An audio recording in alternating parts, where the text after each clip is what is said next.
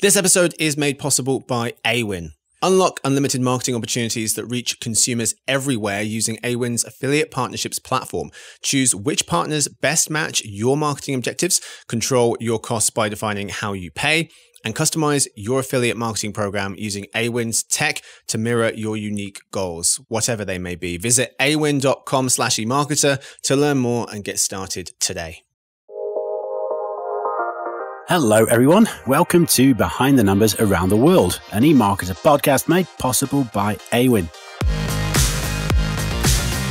It's Monday, September the 25th, and I'm your host, Bill Fisher, and it's my absolute pleasure to welcome you all to Around the World with TikTok's global e-commerce aspirations. Welcome, folks, to a Behind the Numbers show that takes you around the world looking at what various countries are doing in the worlds of commerce, media and advertising. Each month, I give you a global news recap. Then I speak with a few of our regional experts to get their take on the main theme for today's show, which this month is all about TikTok's continued forays into social commerce and particularly its shop product. We will be asking, which countries are proving the most fruitful for TikTok's retail aspirations? And I think those kind of partnerships that allow a better syncing between their TikTok operations and their existing e-commerce platforms, that's what is going to really encourage more brands to sign up. What is TikTok doing to try and improve its shop performance in countries where it's thus far underperformed? ByteDance, the parent company, did pledge to spend billions of US dollars in Southeast Asia in the coming next few years. They want to invest in training, advertising, and supporting small merchants looking to join TikTok's shop. And what will success look like for TikTok in the commerce space?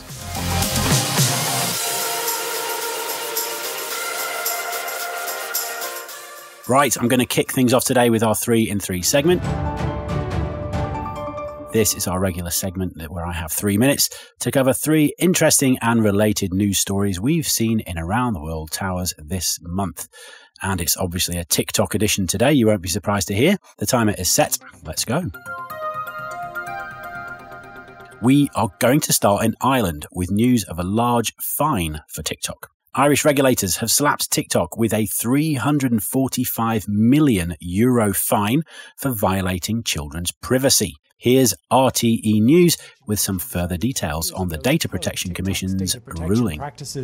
In a decision published today, the DPC said it found public by default settings meant children's accounts were automatically public, not private, while in a feature called family pairing, a child's account could be paired with a non-child user who was not necessarily a parent or guardian. And the TikTok doesn't agree, of course, arguing that it made changes to its platform to remedy this issue 3 years ago, before the investigation was even opened. Of course, the General Data Protection Regulation, or GDPR, which TikTok is adjudged to have breached, is more than 3 years old. And this isn't the first time TikTok has been fined for its handling of children's privacy or data on the platform. Maybe this latest fine will put a TikTok stop to these issues. We're in Indonesia next, where TikTok has hit a snag with its plans for e-commerce domination. TikTok's commerce expansion in Southeast Asia is going very well. According to Momentum Works, TikTok Shop is predicted to take a 13% share of the total e-commerce market in the region this year. Things are going particularly well in Indonesia, as illustrated by these comments from TikTok CEO Shu Zi-Chu. And we have nearly 2,000 employees who are working on TikTok in Indonesia. We see our growth opportunity here to be very immense, and we look forward to investing more in this country and, of course, in the region. Project S, a dedicated section on the app that will allow TikTok to showcase its own versions of trending products, more akin to a Shein, has got the Indonesian government on the defensive. It feels that such a launch would put local SMEs under pressure, and it's considering implementing specific legislation to hamper TikTok in this regard. A TikTok block, if you will. And finally, we're in the US, and it's another TikTok story, surprise, surprise, and the official launch of TikTok Shop there. Here's Cheddar News with more. The official rollout comes after months of testing. Users will now be able to link items for purchase on their feed in videos and live streams. Months in the making indeed. TikTok began testing in November last year. Speaking to TechCrunch, TikTok said that it had already signed up more than 200,000 sellers on the shop product. Additionally, more than 100,000 creators had signed up for the affiliate program. But as our briefings analyst Zach Stamball wrote late last month, TikTok expects to make huge losses in the US this year as it builds out its e-commerce capabilities. And it also faced challenges early on in attracting sellers to the platform. And it's these issues which illustrate what a challenging space TikTok is entering into in the States. TikTok Shop is live, but can it survive the competition? And that's my 3 in 3 this month.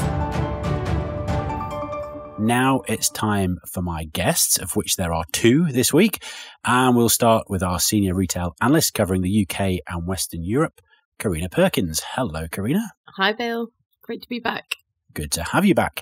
And we are also joined today by our research analyst covering China and Japan and Southeast Asia as well. Is that right? Asia at large, including India as well. Wow, your remit has expanded. Well, here he is, Man-Chung. Hi, Man-Chung. Nice to have you on the show. Hey, always great to be here. Okay, before we get into the topic at hand, it's time for our culture shock. This is where I take you to various countries around the world and give you some cultural facts or introduce you to some culturally specific norms. And I think we need some more niceness in the world. So that's what I'm looking at today. Expressions of kindness. In Italy, for example, they've been paying it forward for over a century. The tradition of caffè sospeso, or suspended coffee, has been around in Naples for a little over a century. And it calls for people who've had a good day to pay for 2 coffees in a cafe, but drink only one, leaving the other to be picked up by someone more in need. In southern African countries, meanwhile, there's a state of being called Ubuntu. The long-form version of this saying translates as, I am because we are, meaning that you can't exist in isolation. You need a community to prosper. You might have heard the saying, it takes a village to raise a child. Well, that's exactly what happens in many African villages, with all members of the community helping to raise children, whether they are family members or not. This is Ubuntu. Very nice it is too as well. Have you guys had good weeks? Yes. Are you feeling generous and kind and giving? Always. All the time. Good. Well, I know you've got lots to give to this show today, so let's get on with it.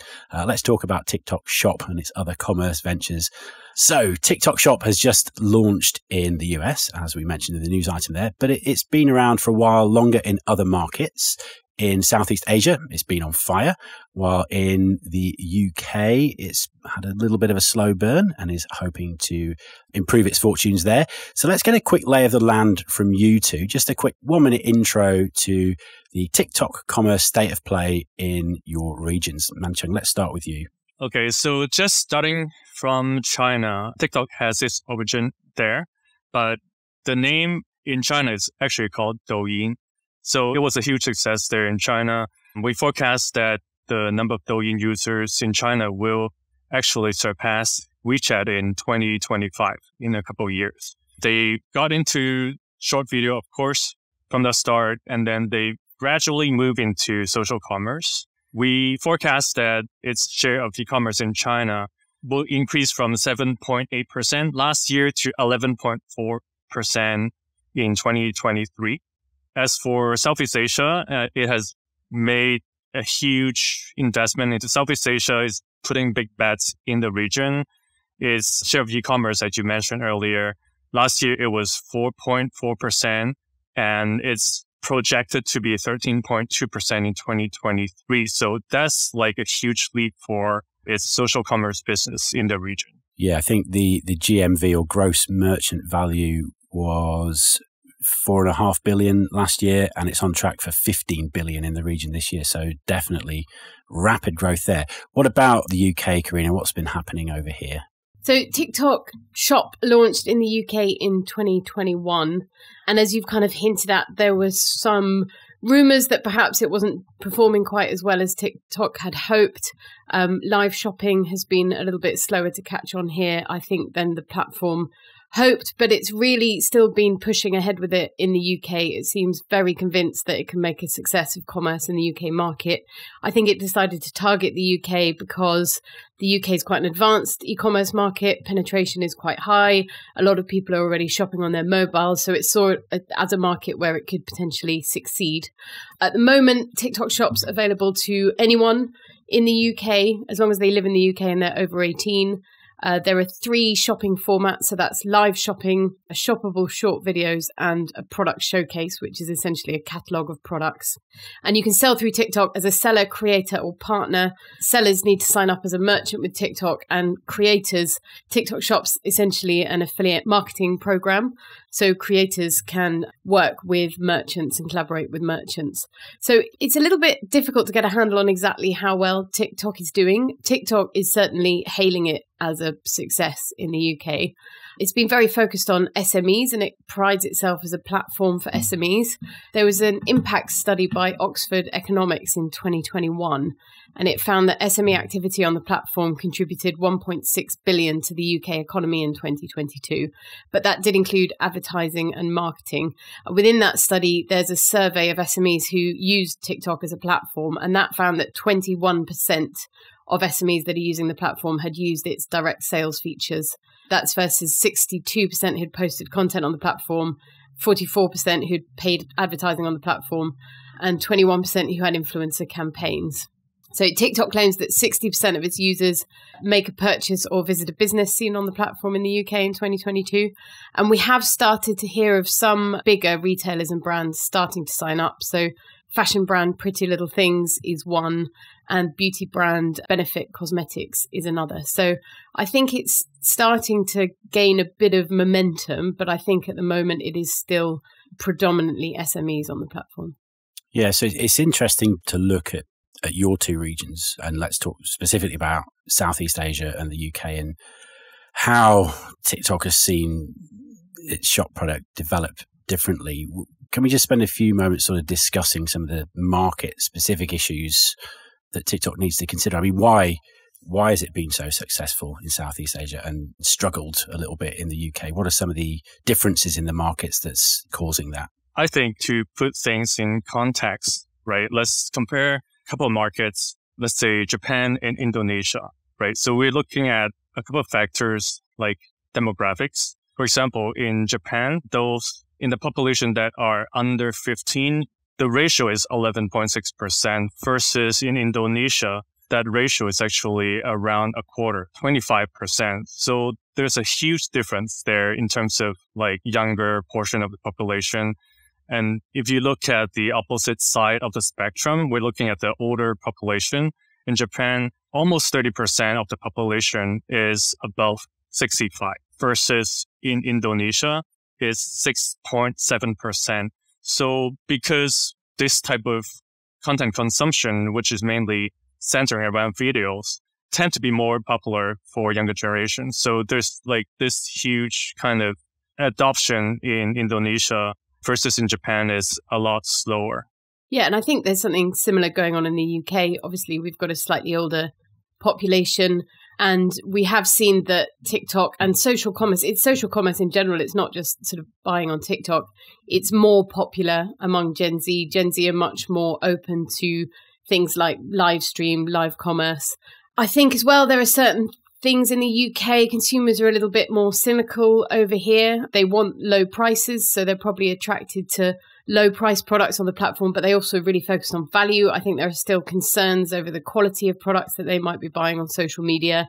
There are some wider concerns around giving personal data away, and also demands around shipping. So I think that it's just not a habit yet for UK consumers, social commerce full stop. It's not just a problem for TikTok, it's a problem for all the social platforms.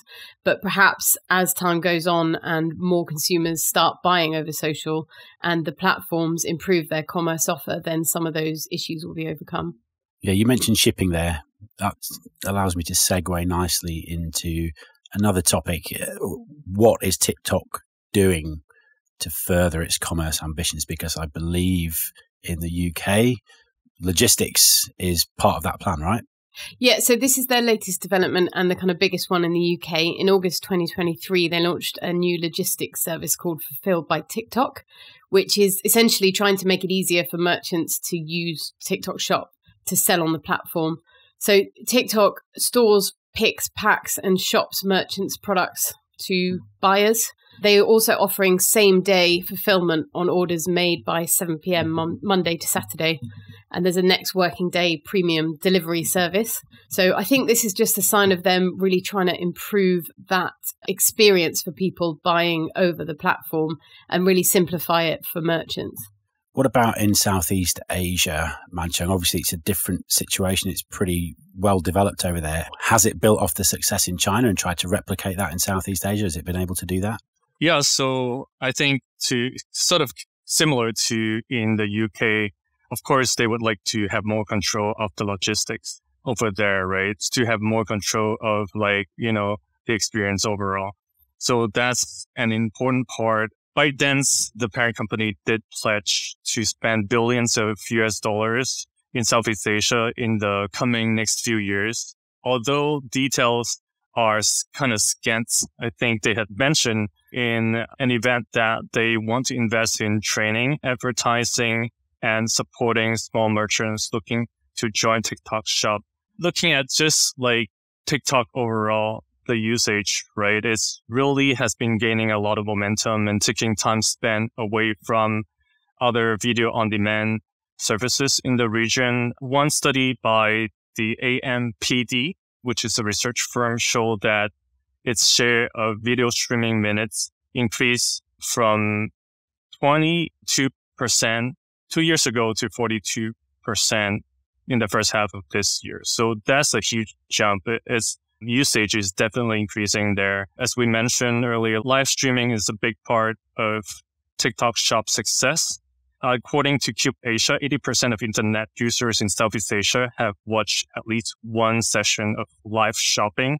And guess what? The biggest reason people use TikTok Shop is because of live streaming and video. So things are going well there. There's a secondary industry of service provider that are helping to improve the experience on TikTok Shop, namely to train influencers, teaching them how to sell stuff, helping them get better at selling stuff on TikTok Shop. And yeah, I think, according to the company's estimate, if it all goes as planned, actually the Southeast Asia share of TikTok Shop sales will be 75% this year. Wow. So Southeast Asia is really a key region for TikTok Shop. Sounds like it.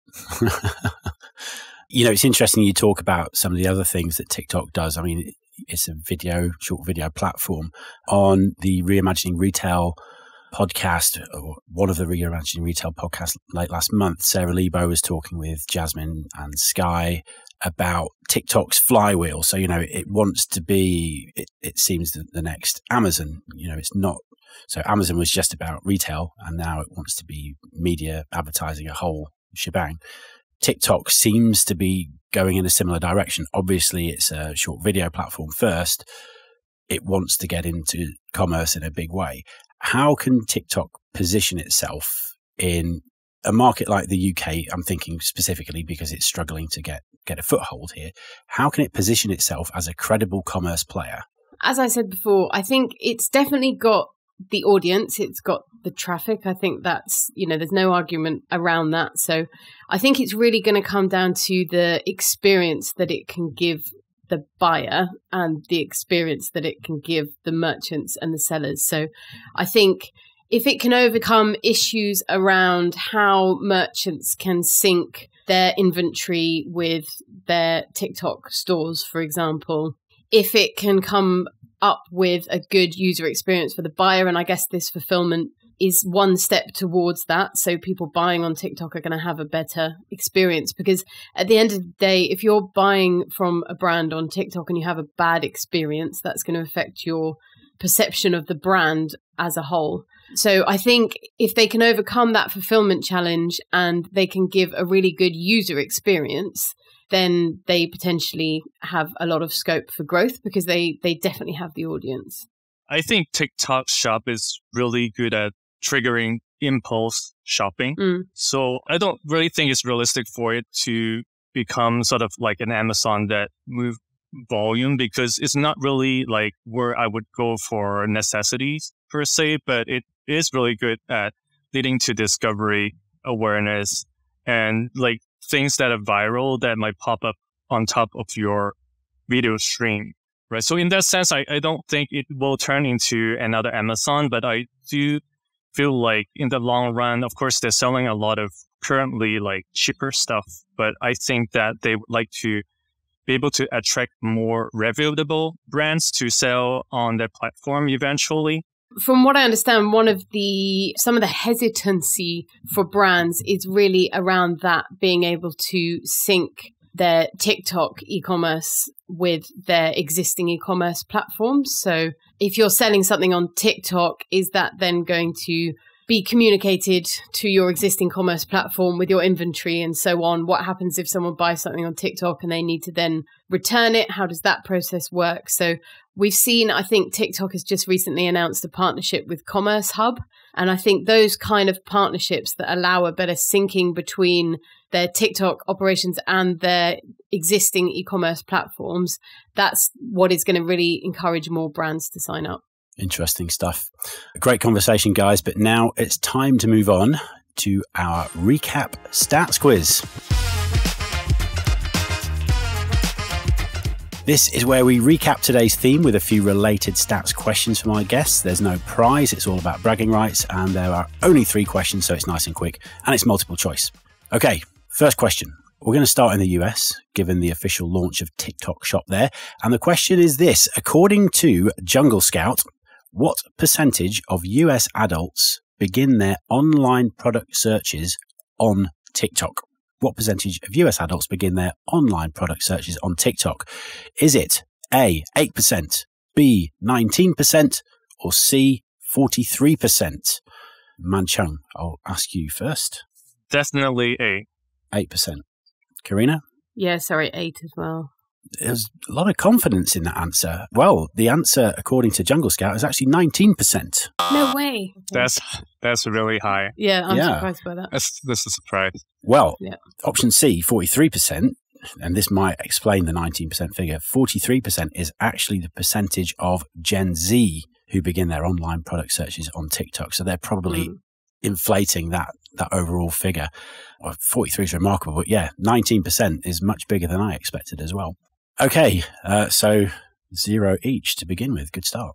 For our second question, we've spoken about the popularity of TikTok in Indonesia. It's got more users there than in any other country in Southeast Asia, 50 million this year, according to our estimates. But which country in Southeast Asia is next on the list with 30 million users? Is it A, the Philippines, B, Thailand, or C, Vietnam? Karina, you can guess first this time. Thailand? B, Thailand. Man-Chung, what do you think? Man, it would be a shame if I get this one wrong. I'm going to go with the Philippines. I think it's a close one between Thailand and Philippines, but I'm going to go with the Philippines. Well, we're on a great run here. Apparently, according to our figures, it's Vietnam. I don't have an interesting comment for you on this. It was just, I can give you the order. It was Vietnam, then Thailand was next with 26 million, so quite close. And then Philippines was next with 20 million. So quick check of the scores. 0 all. Let's see if we can get a winner in this last question. Let's lean away from e-commerce for a moment and look at TikTok's superpower to help music go viral. According to TikTok's 2022 roundup of the most popular songs on its platform, which do you think took the gong? And I'm going to ask you to sing these if you know them. I'm not. So we have A, Ginseng Strip 2022 by Young Lean. I've never heard of that guy. B, Cool for the Summer by Demi Lovato. I've heard of her, but not the song.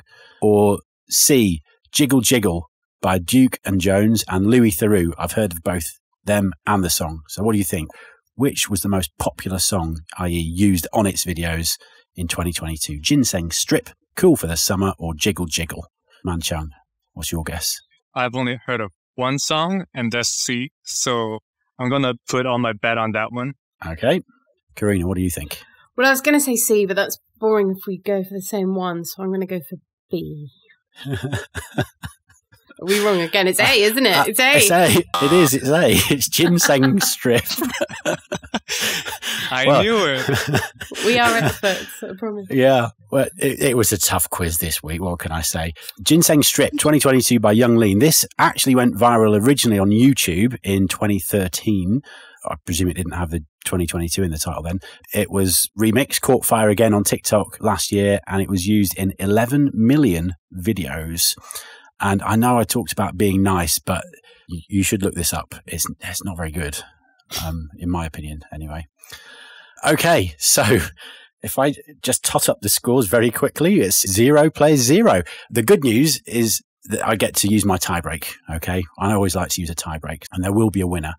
So Young Lean may have had the most used song in 2022, but Mexican singer Kim Loaiza was the most viewed artist on TikTok in 2022. How many followers did she have on the platform as of December last year? So it's a number in millions, and the closest wins. What do we think, folks? Who's going to be brave and guess first? All right. I'm going to go first. Good man. I'm going to say 15 million. 15 million. Okay. Karina, what's your guess? I'm going to go 10.1. Oh, quite specific. For some reason, that was calling. You didn't fancy going for 14.9? No. Okay. Right. Well, again, I want to be nice today, but you're both a bit rubbish at this today. The answer is 70.5 million followers on TikTok last year. Wow. But there's a winner. There is a winner. There is a winner. You're right. Yeah, you're quite right, Man-Chung. Oh, no, I'm way off. I'm still the winner. And that winner is you. Well done. Man-Chung, you are the winner. And it's always great to end with a winner, right? Congratulations, Man-Chung. And thanks for speaking with us today. Hey, always a pleasure. Thank you so much. And Karina, sorry you lost, but it's great to have you on the show again. Always good to be here. Thanks, Bill. And thanks to all of you for listening in today to Around the World, an eMarketer podcast made possible by Awin. Tune in tomorrow for our Behind the Numbers daily show hosted by Marcus. If you want to ask us any questions in the meantime, you can, of course, email us at podcast@emarketer.com. I hope to see all of you next month for another edition of Behind the Numbers Around the World. And if you want a coffee in the meantime, I've left one in the cafe for you. Bye for now.